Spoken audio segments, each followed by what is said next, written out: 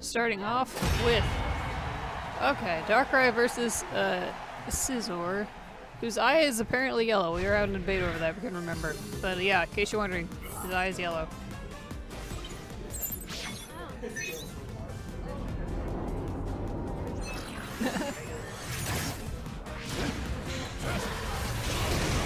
Picano plays one interesting Darkrai who has some desire to get a night removed, but it's not his concern.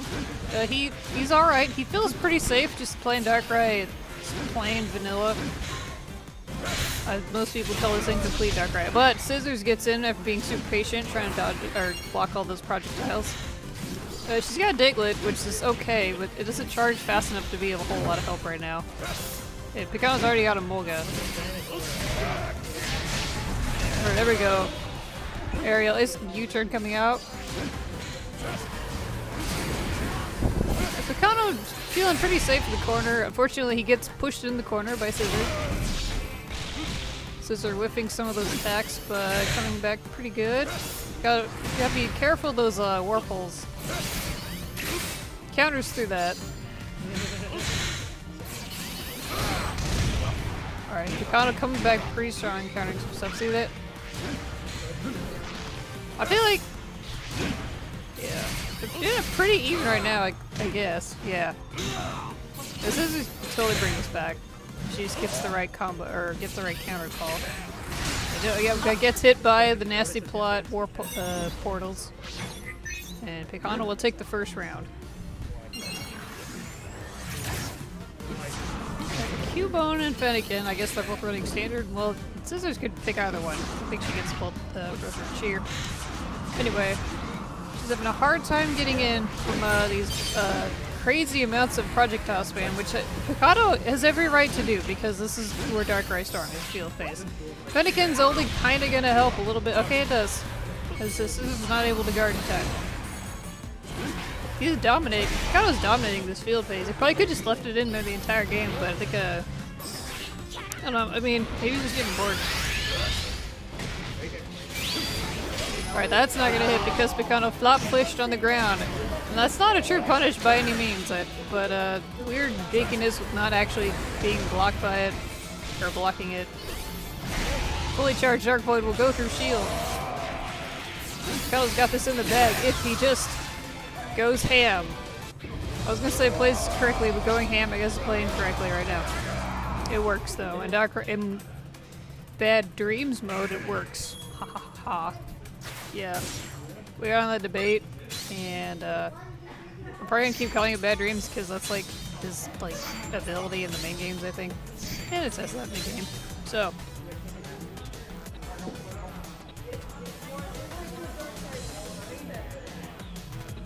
you know, Bad Dreams is synonymous with nightmares, so go figure. So this is bringing out Suicune now. I believe this was her first main, I think. Her Suicune's pretty cool. No pun intended. If she can just keep the game at the correct range, because now she's got better projectiles than mess with Picano. Or by better, I guess I mean actual projectiles.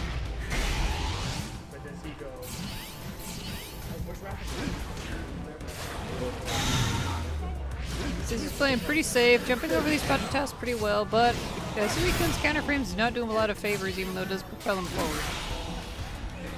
Kind of bring this back in the field. For some reason, choosing to go in on Suicune, though it doesn't really have to, kind of. I guess he kind of does, because Suicune could theoretically just body all this stuff with Mirror Coat, especially in field. Anyway, Scizors will bring this back to field with the grab. Catching up to Picano's defensive playstyle, and he really likes the counter button, so it's really not a bad button to push against Picano. Alright, paralyzing Picano in fear with that Blizzard. And Scizors will take this round of the second game.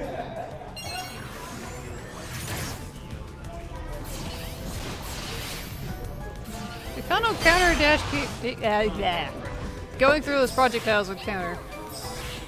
Emolga versus Emolga, and they just go through each other, and now we know.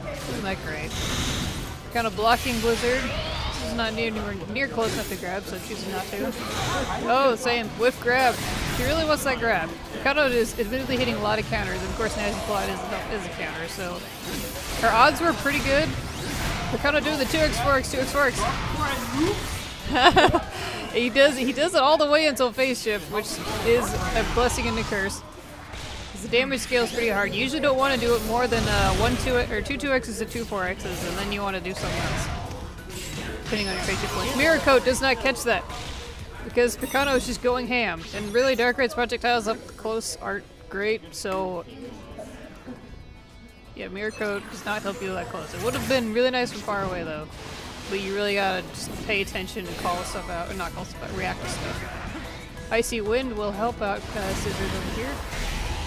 Clones will burst too far away from Suicune, and Suicune will take this into dual phase. This is of course match point for Picano. Blizzard will catch that preemptive counter. This is doing pretty well this round. A really nice lead. Actually sitting on full burst. Although Picano will probably get it pretty soon. Alright, Picano's just sitting on burst, and I think he realizes he's not in like a scared position, and now he kinda is because he lives close. Not a Nightmare mode, so his burst is gonna be weakened. That is going to catch, and he might be dead.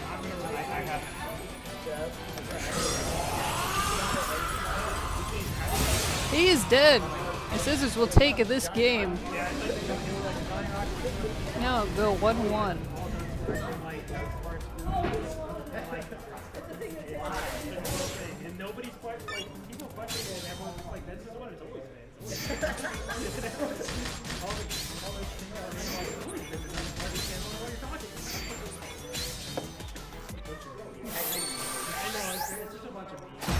Alright, Picano bringing out Braixen, which this is interesting. If Scizors can Mirror Coat Picano's tomfoolery, like, she has this in the bag, but it's not exactly I don't know, a brainless science, whatever you want to call it. You gotta really react to stuff. And see, Mirror Coat might have helped. I don't actually know Mirror Coat's properties, like if it's a multi-hit projectile, did the other projectiles coming in? I don't know. But anyway, despite Picano taking field phase, he got hit pretty hard by that blizzard, and now this is pretty even at this point.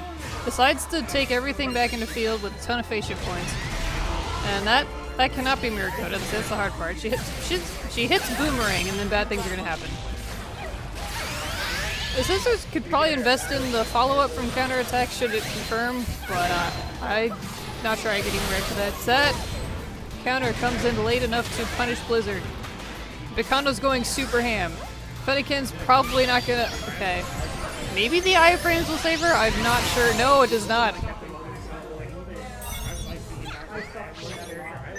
Picano being like, I use this support. I know how to die. I know how to die with it. I can kill people that use it. Trading projectiles. And they're just playing a projectile Pong or something. Preemptive Blizzard will get hit, or preemptive counter will get hit by Blizzard, but that will not. Aurora Beam's incredibly slow startup will get punished. Counter will get grabbed by Picano. It's pretty even. I'm not entirely sure Fire Swing would mirror me. That'd be something to look into. That's very smart decisions. Use that burst when you get out of jail free. This will not kill, but it sure tilts somebody sideways. Okay, so Suicune's burst, I believe, is a counter. It will reach all the way over there. This is gonna hurt. Holy crud. What is this gonna do?